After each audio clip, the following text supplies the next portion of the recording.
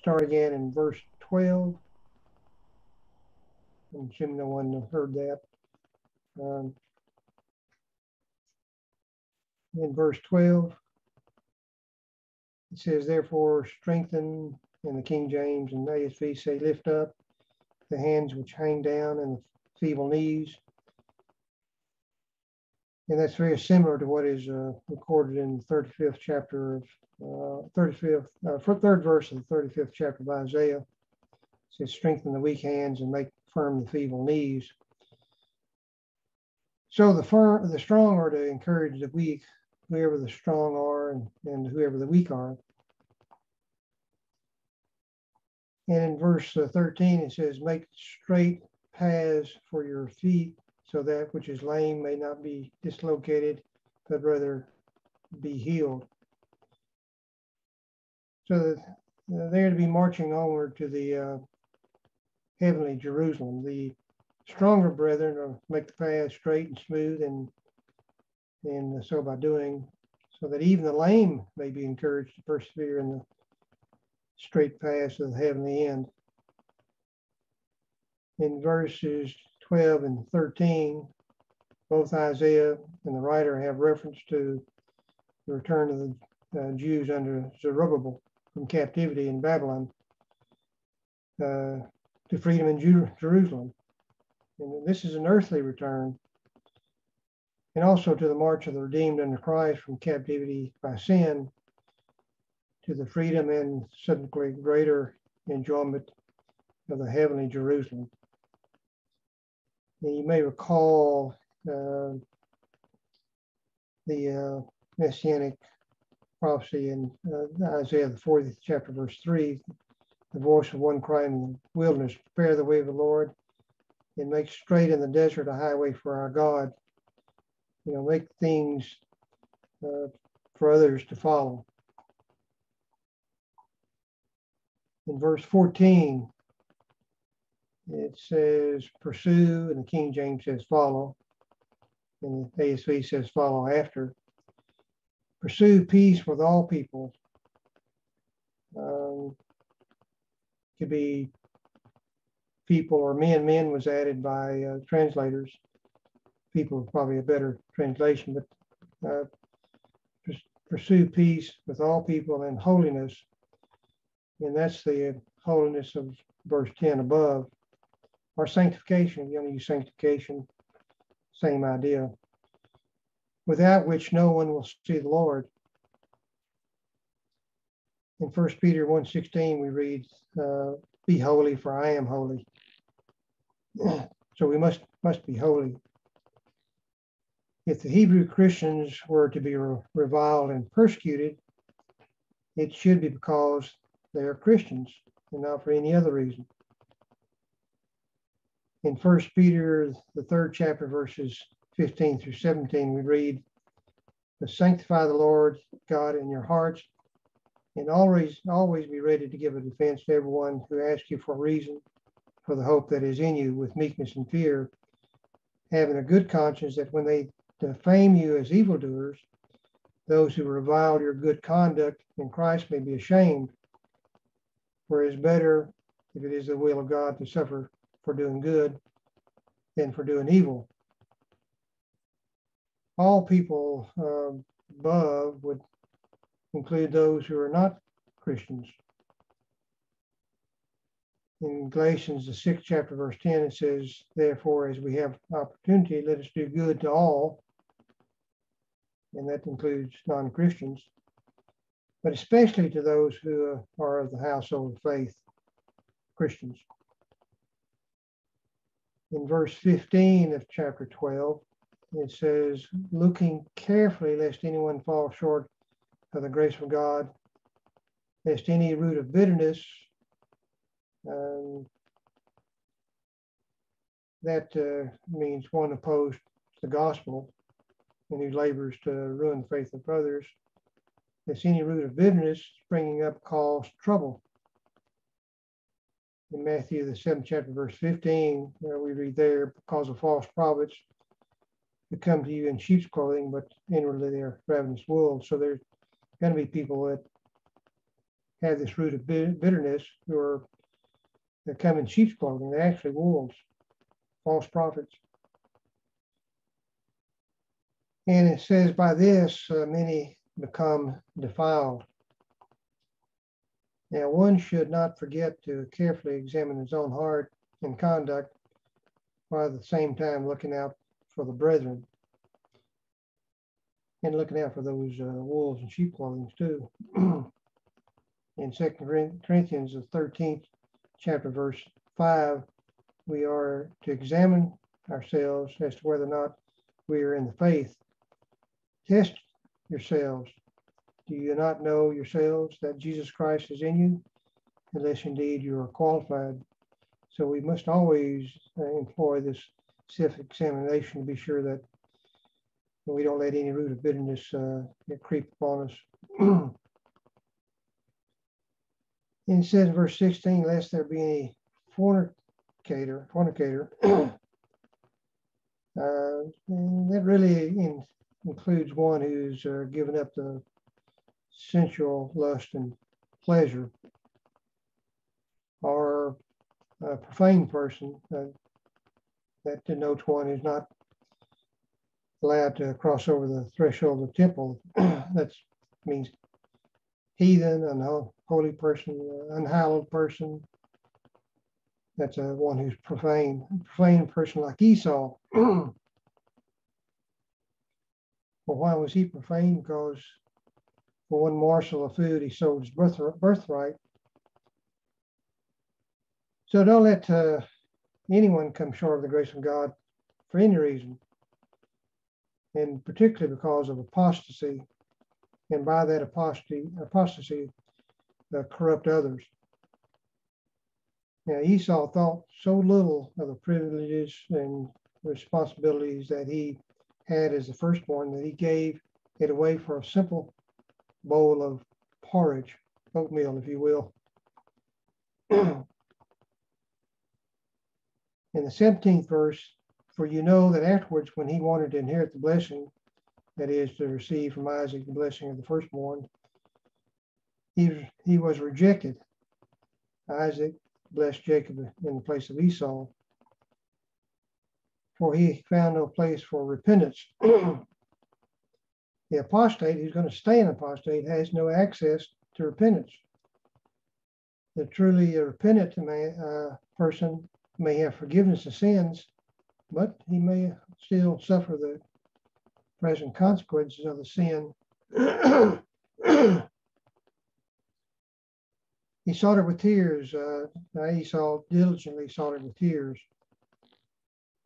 The mistake of Esau, once committed and the blessing given to Jacob, he was committed forever. It couldn't be changed.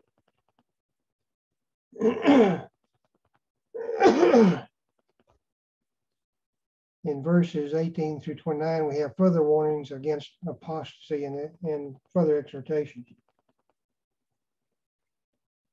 It says in verse 18:4, which connects this verse to the previous verses, for you have not come to the mountain. Mountain is not in the Hebrew, but it's understood, so the translators included it. It said, you have not come to the mountain that may be touched. This new mountain is not physical, and that burn with fire into blackness and darkness and tempest. He's talking about a spiritual mountain. And if you read back in Deuteronomy about the physical mountain, in verse 11 of chapter 4, it says, then you came near and stood at the foot of the mountain, and the mountain burned with fire in the midst of heaven and darkness, cloud and thick darkness.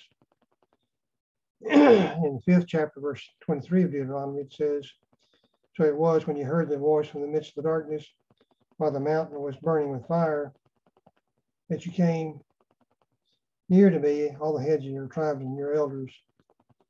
And in the 15th verse of chapter 9, so I turned and came down to the mountain, and the mountain burned with fire, and the 2 tablets of the covenants were in my hands. Mountain of this verse contrasts with the mountains on which the law of Moses was given. And the spiritual mountain is more awesome than the earthly mountain, Mount Sinai. And of course, the people were afraid because of what happened on the Mount Sinai. This contrast points out the superiority of the gospel over the law given on Sinai. In verse 19, it says, "And the sound of a trumpet and the voice of words, so that those who heard it begged that the word should not be spoken to them anymore." And in Exodus 19 chapter, verses 16 through 19, we hear there the sound of the trumpet, thunderings and lightnings, and thick cloud on the mountain, trumpet sound, and the camp trembled. So the people were very afraid. And in verse 18, 19 of Exodus 20, they witnessed the thundering and lightning, sound of the trumpet, the mountain smoking. They trembled and they stood afar off. And they told Moses, "You speak to us and we'll hear, but let not God speak with us." They were very fearful. But now we have a spiritual mountain. In verse 20, "For they could not endure what was commanded, and if so much as a beast touches the mountain, it shall be stoned or shot with an arrow." And again, in that 19th chapter of Exodus, it says, "You shall set bounds for the people all around, saying, heed to yourselves that you not go up to the mountain or touch its base. Whoever touches the mountain shall surely be put to death."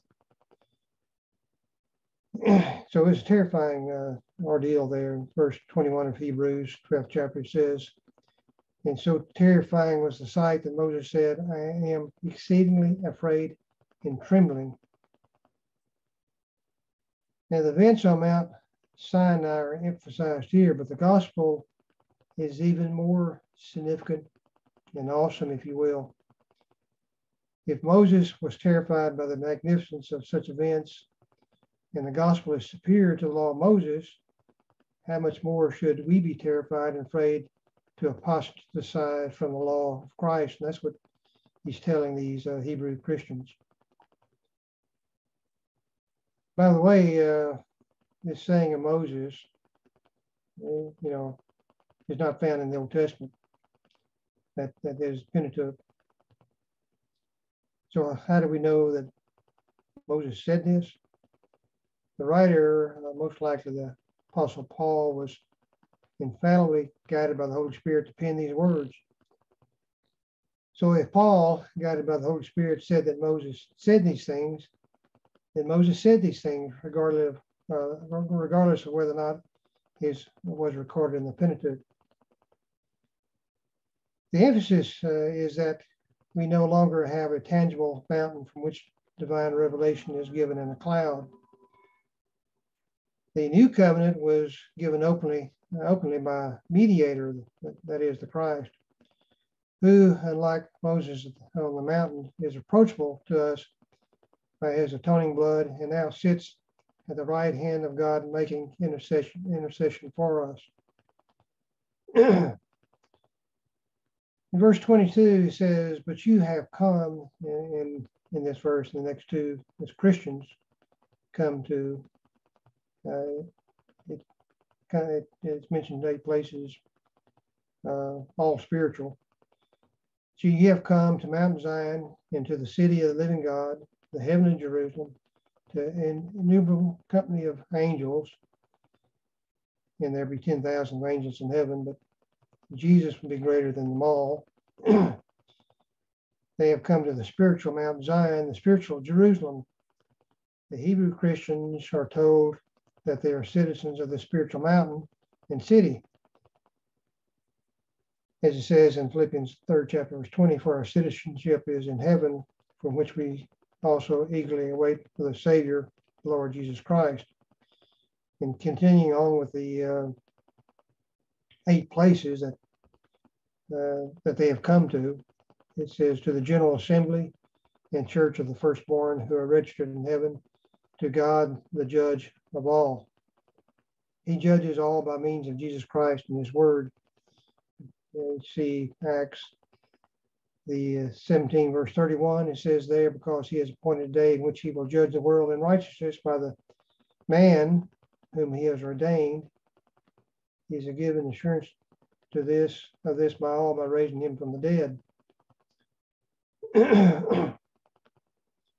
And of course, in John 12th chapter verse 48, verse we know well, he who rejects me and does not receive my words, as that which judges him, the word that I have spoken will judge him in the last day. So that's God, the judge of all, to the spirits of just men made perfect, the spirits of the redeemed from Adam to now. You might look at Revelations, the 15th chapter, verses, the 7th chapter, verses 15 to 17. It says there, therefore they are before the throne of God and serve him day and night in his temple, and he who sits on the throne will dwell among them. They shall neither hunger anymore, nor thirst anymore. The sun shall not strike them, nor any heat, for the Lamb who is in the midst of the throne will shepherd them and lead them to living fountains of waters, and God will wipe away every tear from their eyes.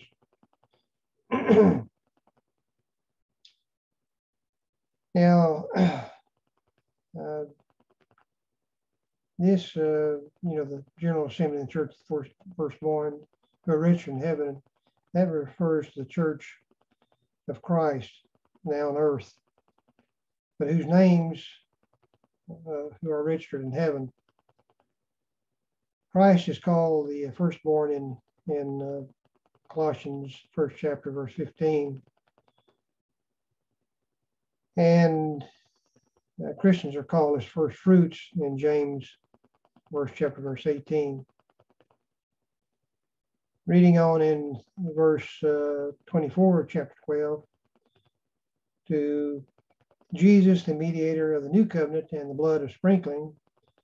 The blood of Jesus is better than blood required in the old covenant offerings and sacrifices. And to the blood of sprinkling that speaks better things than that of Abel. You may refer to chapter 11, verse 4 here in Hebrews. The Jews at Mount Sinai grew near to Moses as the mediator of the old covenant.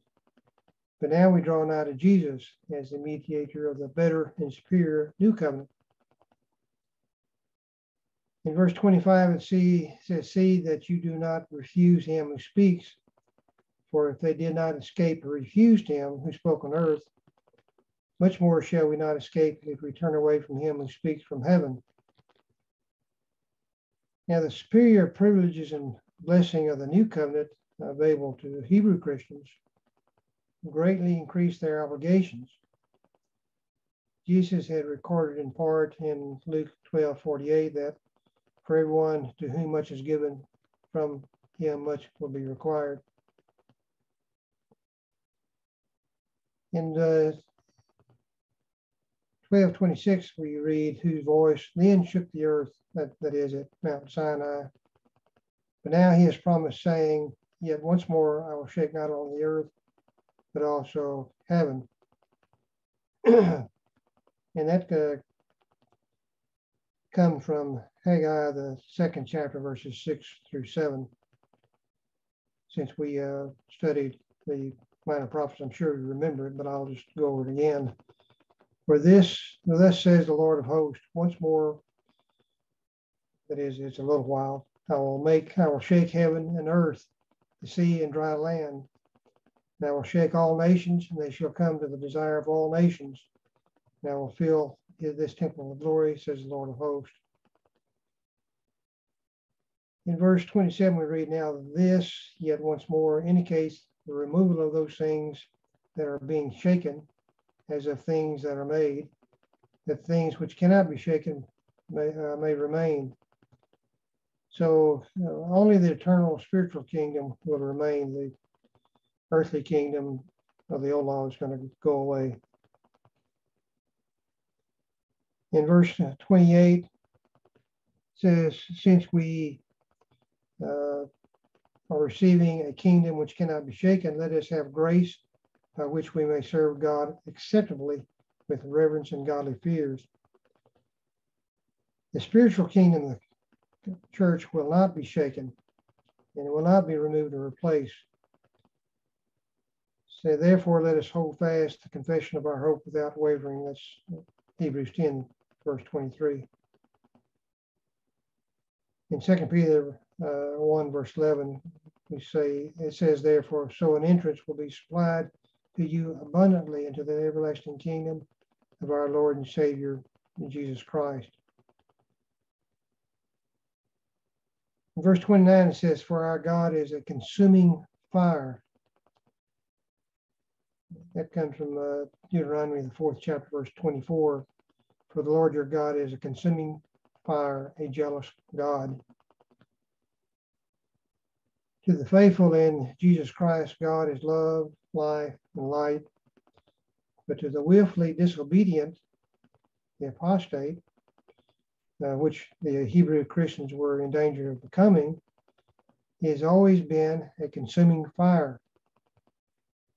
Nothing else remains for the apostate but a certain fearful expectation of judgment and fiery indignation which will devour the adversaries. And that's from the 27th verse of Hebrews 10.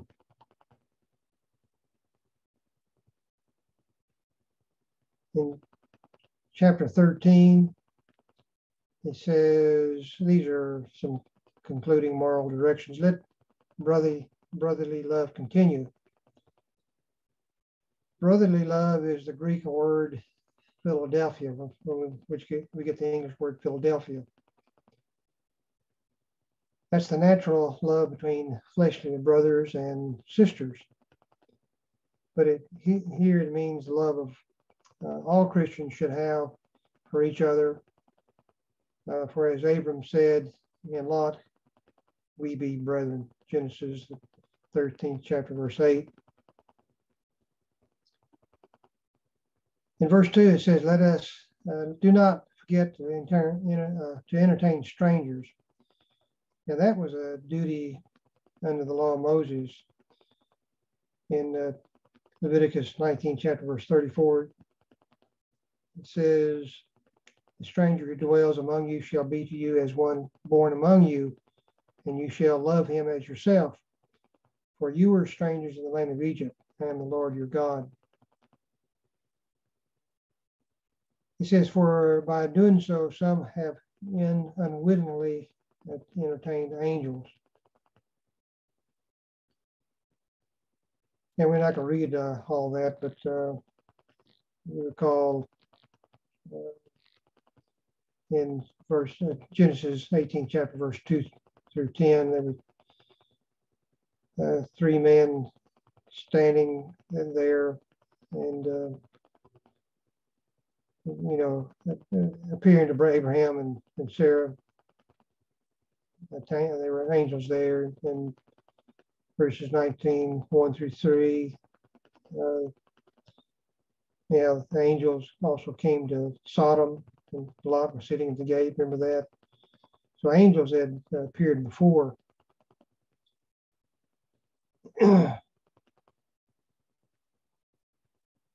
Hospitality was to be extended to strangers in the love of and between brethren. Now, that was a notable characteristic of the early Christians. And it could be, perhaps, was one of the reasons that Christianity spread so rapidly.